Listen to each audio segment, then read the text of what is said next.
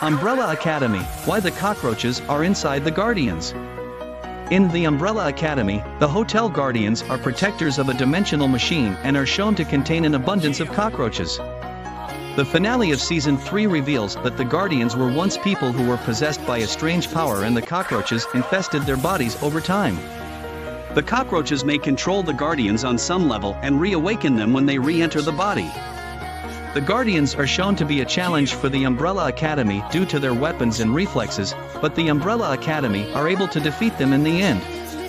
The reason for the cockroaches being inside the Guardians is not entirely clear, but it is theorized that the cockroaches' presence within the Guardians ensures that even if the main body is defeated, it will not be permanently out of commission.